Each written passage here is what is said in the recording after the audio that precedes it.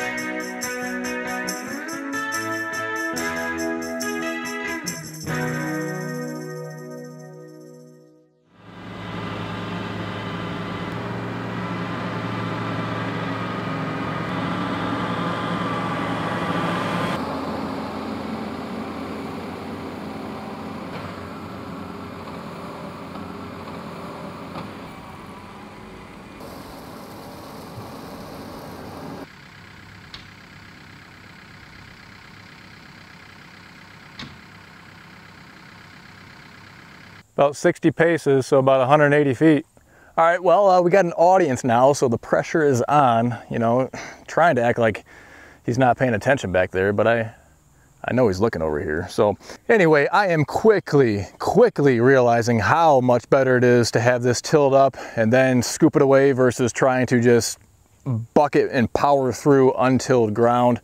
It's very easy to see, I think, hopefully in the video. This is just smooth. Took it right down to the untilled portion and very consistent and even throughout and very easy to push. Over on this side where we didn't do any tilling to prep it, it's very inconsistent and it's tough, at least for me as I guess an inexperienced skid steer operator, to try to maintain a consistent amount of angle and consistent amount of dirt that we're scraping through. And there's little pockets here where it just caught and started to go downwards and take big divots out. And then there's a lot of areas where it barely scraped off the topsoil and the grass and anything else. And it's just very uneven. And at this point, I'm giving up on that. I'm just gonna go ahead and till this section here and then get back in the skid steer and bucket it away. I may wanna go one entire additional pass across everything and repeat the entire process to get the proper depth.